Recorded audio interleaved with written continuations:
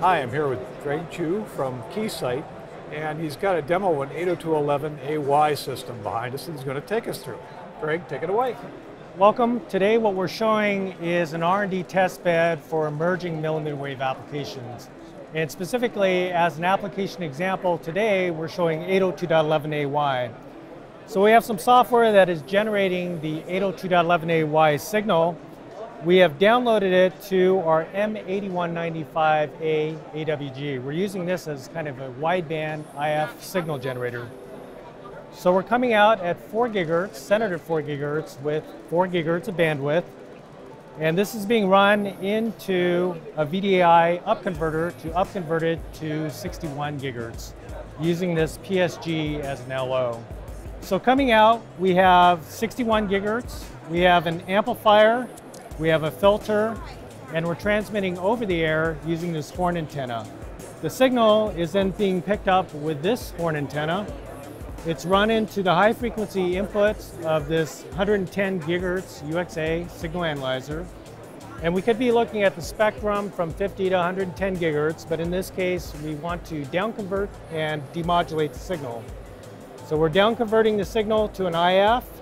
It's being run into the scope, and then we're digitizing the signal and post-processing it to do the demod. The scope, by the way, is a very high frequency scope. It goes all the way up to 63 gigahertz, so it can actually digitize the mmWave signal directly. So coming back over here to the software, here we're showing the demodulation of the waveform. It's a 64 QAM constellation.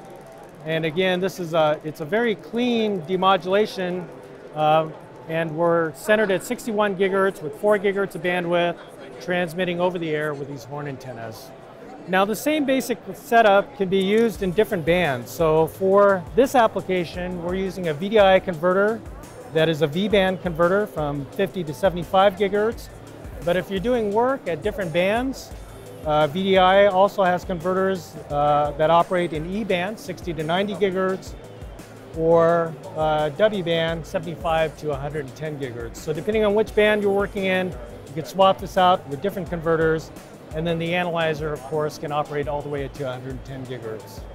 Greg, some people might not be familiar with the AY version of 802.11. Can you tell them what that is? That's a great question. So 802.11ay is effectively an enhancement to the existing 802.11ad specification. And one of the key features is that it uses channel bonding, so you can take the 2 gigahertz channel from 802.11ad and to that bond another 2 gigahertz channel for a 4 gigahertz channel for very high data throughput applications. Okay. And if people want more information on this system, where do they go? Great question. So for more information, please contact Keysight Technologies. Great, thanks. Thanks.